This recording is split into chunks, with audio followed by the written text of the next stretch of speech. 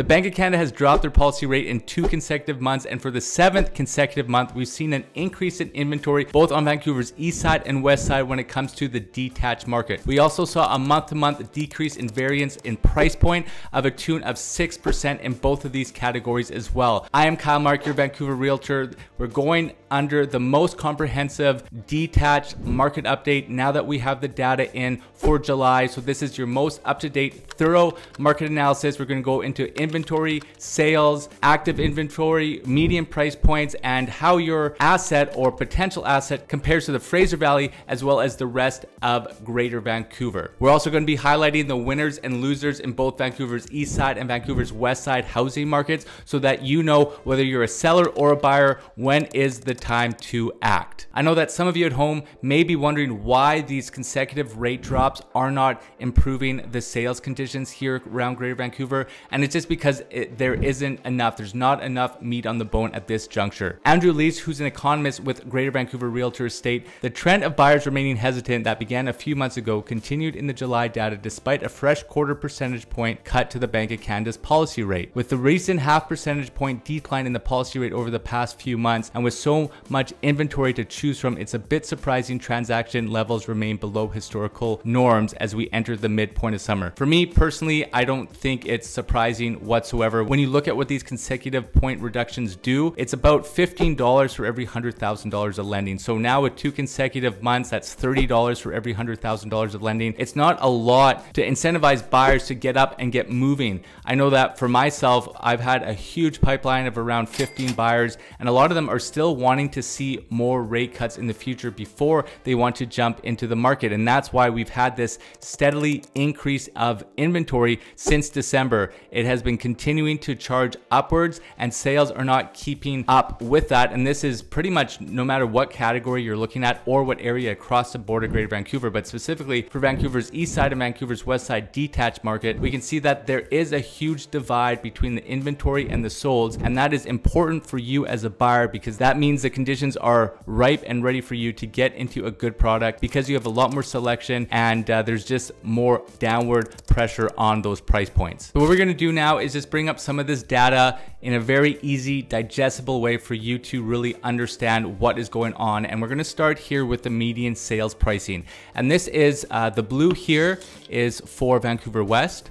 Vancouver East is the gray, the Fraser Valley is yellow, and green is Greater Vancouver as a whole. And why I want to bring this up on screen is just so that you can see what's going on, how you can compare the asset classes to the rest of Vancouver first off, the Fraser Valley, and then Vancouver's east side and Vancouver's west side. So what we have here right now is just the median price point, and this is going back to 2022. And you can see here there hasn't been essentially across all areas here, there hasn't been a huge increase in pricing. Pricing has remained very, very stagnant over the last couple of years, which is good. I mean, with the history of Vancouver detached markets, we know that every couple of years pricing remains to be stagnant and then it starts to move to the uptrend. So we know that it's been soft for a while. You can see the pricing here just isn't very, very strong when it looks at appreciation over the last couple of years. So if you haven't gotten into the market and you've been waiting, you can see that just in terms of price point, there hasn't been a huge deviation over the last couple of years. So this is something that you would want to take some stock into and really evaluate your home buying needs, especially if you're looking in the detached markets, because there hasn't been a huge increase on these price points. If we jump over to some of these, the new listings here, and this is what we can see here, and this is going back from 2022. We can see that there's been some significant increases over the last couple of years in terms of inventory. As we take it to the total inventory numbers, this is where things really start to jump out. And on the right hand side, you're going to see the variances from year to year. So across Greater Vancouver, Fraser Valley, Vancouver East, Vancouver West, there has been all double-digit increases in terms of total inventory. Greater Vancouver as a whole has seen almost a 25% increase in terms of total inventory. Fraser Valley just under 20%. Vancouver East takes the cake at a 25.8% increase in terms of total inventory for detached. So this is something where you're really wanting to take notice of when you can see that these inventory levels have increased so much. Vancouver West, a little bit more at 11.3%. How does that translate into new listings as a whole? You know, very similar. These numbers here paint a similar picture. Greater Vancouver, 22.6% increase across Vancouver. If you're looking homes outside of Vancouver East and West, there has been another big jump in inventory. Fraser Valley, just under 12%. Vancouver East, 25.5% here. And then Vancouver West, 18.9% increase from those years. And then you can even see from 2023 new listings compared to 2022, there was another big jump off. You'll also notice that from down here in 2023 compared to 2022, another substantial increase in new listings. And from 2022 over the last 2 years, you can just see with this bar graph, it makes it really easy to digest that we've seen some big improvements in terms of new inventory, especially across Greater Vancouver. The Vancouver East Side and West Side markets have had some steady growth, but Greater Vancouver has had a huge run of new listings over the last couple years. So as we get over to the sales data for the month of July, you can see that it's been very, very much stagnant in terms of what has been going on year to year. You can see that in 2023, there was some massive amounts of movement. In 2023, the beginning part of 2023 was a strong part of the calendar year before it started to slow down with these mounting interest rate hikes. But from 2023 to 2024, there hasn't been a big change in terms of sales. And in a little bit here, when I pull up some more data with the winners and losers between Vancouver's East Side and West Side, you're going to see the divergence between inventories going up and sales going down as well. If we look on days on market, which is something that is important as well, you can see that there has been some big changes year over year. You know, 66% days on market Greater Vancouver in the green, 35% in the Fraser Valley, 53% Vancouver's East Side, and then Vancouver's West Side, just a 7.1% increase. But if you still look at it as a whole, even with the increase from year to year, you're still looking at, on average, selling a property within 3 weeks. So I would say that is still very strong market condition. If you can sell a property within 3 weeks on average, I think you're doing really, really great. So these aren't earth-shattering numbers in any case, but did want to make you all aware and just show you what things have looked like over the course of the last couple years in days on market, and it has stayed pretty much very similar. As we get into the winners and losers for Vancouver's East Side and Vancouver's West Side markets respectively, I wanted to throw up another quote here from Andrew Lees, and he states, "With the overall market experience, balanced conditions, and with a healthy level of inventory not seen in quite a few years, price trends across all segments have leveled out with very modest declines occurring month over month.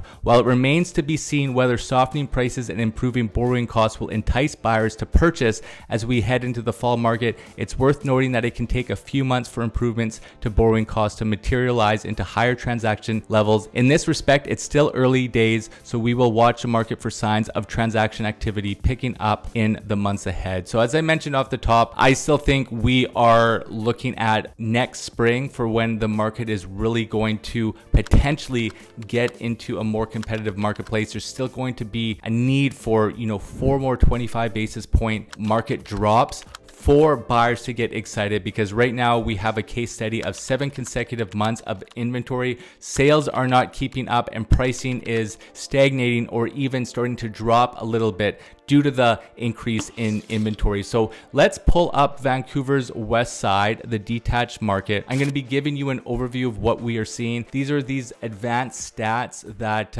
you can't get on any public domain. These are ones that I pay for, and what I like about them, they'll really break down the price bands here on the left with the sub areas and give us some really good data to pull from. So overall on Vancouver's West Side, the detached market is in buyer market conditions, sitting at 10%. Homes are selling on average 3% below list price. The most active price band is between that $2.5 to $2.75 million mark. 25% sales ratio. Obviously, these are going to be very entry level lots, building lots on Vancouver's West Side. If you're a buyer looking on Vancouver's West Side, looking for good opportunity based on the data, homes between $5.5 million and $6 6 million. So if you have that chunk of change laying around, make sure you give me a call. All my information is in the description below and we can sort you out, and looking in areas such as Arbutus, Mackenzie Heights, and South Granville. If you are a seller selling homes in Kitsilano, South Cambie, and up to 4-bedroom properties are the ones that are most competitive right now. As we now look at this 13-month market trend line here, this black line just denotes the last 13 months in data points. You can see in August and December, that is when pricing was sitting right around that $4 million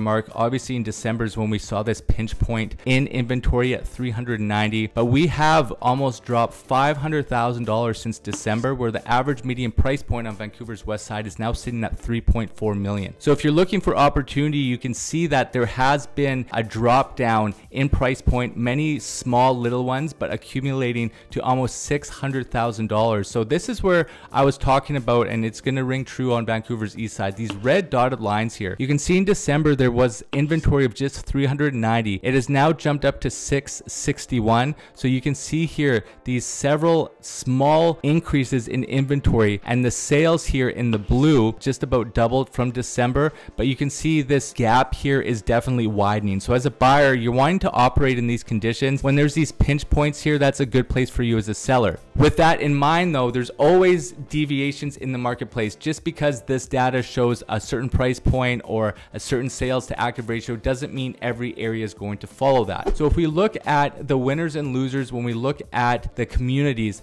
places as a seller that you want to be confident in if you're looking to sell is in Kitsilano. 20%, very strong, balanced market conditions, almost getting into seller market conditions. And then Southwest Marine at 18%, and then South Cambie is the only one sitting in seller market conditions at 25%. So if you are in those areas, make sure you reach out for a home evaluation. I can provide you one. It's in the description below. But keep in mind, there isn't a lot of data in South Cambie. Yes, it's at 25% seller market conditions, but that was based off of just 2 sales and 8 inventory in the area. If you're looking at areas with good inventory at a low sales ratio, Arbutus 4%, very low buyer market conditions, only 1 sale with 24 inventory, and we can see that Point Grey 8% with just 6 sales and 71 inventory. And then South Granville 4%, heavy buyer market conditions, 83 inventory, just 3 sales. So those are areas as a buyer you really want to focus on. As we now get into the price bands to see where is a good opportunity point or a launch pad for you as a seller. As mentioned, if you're anything under that $3 million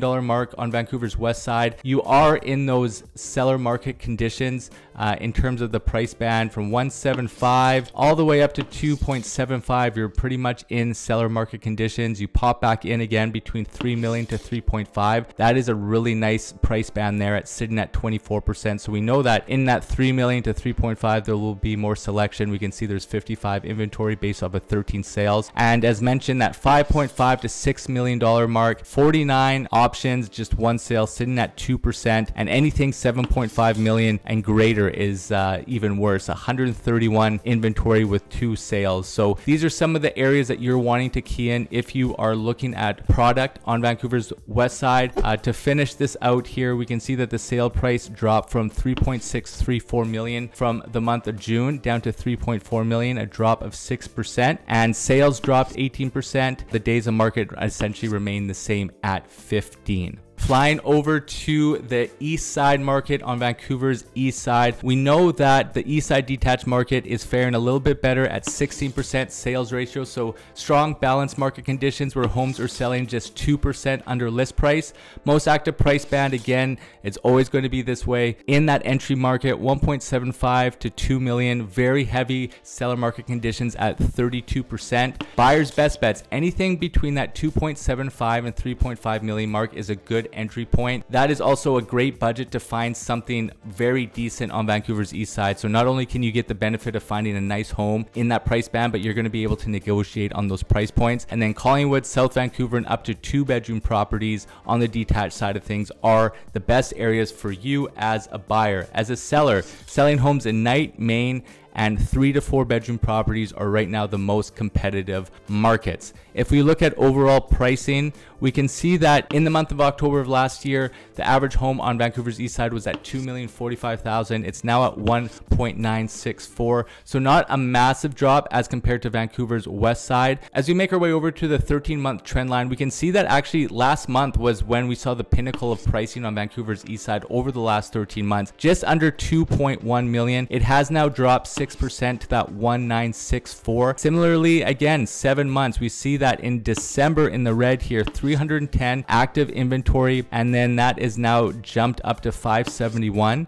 In July, sales in that same time frame went from 48 to 90, but this gap between red and blue is widening, so it's not pinched down. This is a good area for you to be as a buyer. As we jump into some of the communities, as mentioned, 16% on average, strong seller market conditions. As a seller, we know that Grandview Woodland, Hastings Sunrise, Killarney, Knight Street, and Maine all are in seller market conditions. So there's still a lot of communities on Vancouver's east side, if you were a seller, that are still performing very, very well. Strathcona as well, sitting in heavy balanced market conditions, jumping into or almost jumping into seller market conditions. If you are a buyer looking to take advantage of some inventory, Collingwood sitting at 6%. There's 117 inventory. I know I've mentioned this the last several months. A lot of these are these huge land assemblies that are really messing up the sales ratio in that area. Mount Pleasant, surprisingly, sitting at 11% with just 9 inventory and 1 sale. And South Vancouver, 7%, 55 inventory with 4 sales. If we look at price bands, as a seller, you know that anything from 1.5 up until that 2.25 mark are strong, healthy conditions for you as a seller to take advantage of. And then it jumps up into that 2.5 to 2.75 mark at 31%. So strong seller market conditions in this 2.5 to 2.75. And this is why I really like these price bands, because if you can see here, this 2.5 million to 2.75, a 19% sales ratio. So getting into seller market conditions. But as soon as you get past that 2.25 million, upwards of 2.5, you jump into this weak 6% sales ratio for whatever reason. So 81 inventory, 5 sales. This is where you really want to focus as a buyer. And then you can see again, as you jump into that 2.5 million to 2.75, you're back into heavy seller market conditions at 31%. So the 2.25 to 2.5 million, and then anything above 2.75 million in Vancouver's east side, you have a lot of selection. You should have some strong negotiating power on those areas as well. Finally, finishing things out here, days on market jumped up 122% from 9 days to 20 days. We know that the pricing dropped 6%, and we know that the overall solds did have an increase of 22%, which is quite rare. Most municipalities have continued to see their sales drop again with this recent month, but on Vancouver's east side, we saw an increase in activity in the month of July. Where does August go from here now that we have this data? I think August is going to be another slow month. I believe that solds are going to drop a little bit. Pricing may drop off a little bit. Inventory is going to stay stagnant. And we know that historically on the real estate calendar, that people are not focusing in on real estate, especially families on this detached market update specifically. Families have already made their moves. They don't want to make and move their children in the middle of a school year. They want to be all set up for September, especially if they're moving to a new school district. What will the all-important fall market bring? Usually the second busiest market in the calendar. I do think we're still several rate drops before things are going to start getting more competitive and for this inventory to be taken upwards. September 4th is the next date on your calendar that you want to be aware of. The Bank of Canada is going to have their next policy rate announcement, and I believe they are going to drop it again. But like I said, 25 basis points is just not enough. So don't worry, I will be keeping you all updated with any rate decisions that are coming, as well as any other real estate news. Something that is going to be beneficial though, we know that with some of these changes to the residential tenancy board has made, there was a minimum of a 4-month notice given for vacant possession. They They have since redacted that and pushed it back down to 3 months. And why that is significant is a lot of buyers were starting to have issues with a minimum of a 4-month vacant possession. A lot of rate holds would expire after 120 days. So what buyer is going to want to offer on a potential tenanted property if your rate hold is not going to survive? It's a little win that some common sense prevailed here. I don't think they should have really touched any of those notices given, because it really hurts a landlord when trying to dispose of a property. But if you are a seller, that is something that's really important to know, and as well as a buyer, because I know that there was a few buyers that I was speaking with that were disappointed, and I know buyers were starting to worry a little bit about having more competition on properties that were owner occupied or vacant, because if everyone who needed a mortgage couldn't go after tenanted properties anymore, there would be more competition in those other types of asset classes. And then on the opposite end of the spectrum, if you're owning a tenanted property, a lot of buyers would now disengage from looking at a listing and focus on a different property instead. So I'm hoping that that's going to bring a little bit more clarity. But there's just been so many changes here to the market here across Canada, and specifically Vancouver, that it's going to need some time for the landscape to play out. We have land use changes, we have tenancy changes, we have interest rate changes, all these things that are going around an economy that's still trying to get out of inflation. So I think it's still going to be a little bit of a rocky road, but no matter where you are, if you're a seller and you have good property, you're going to be able to move it. If you're a buyer looking for a deal, you're still going to be able to get into something. At the end of the day, no matter what the conditions are, people are always going to have to buy and sell real estate. But just make sure you do that with me. My information is in the description below. So whether you're looking to buy, sell, invest, or relocate to my beautiful city of Vancouver, I'm Kyle Mark, your Vancouver realtor, and I will see you on the next one.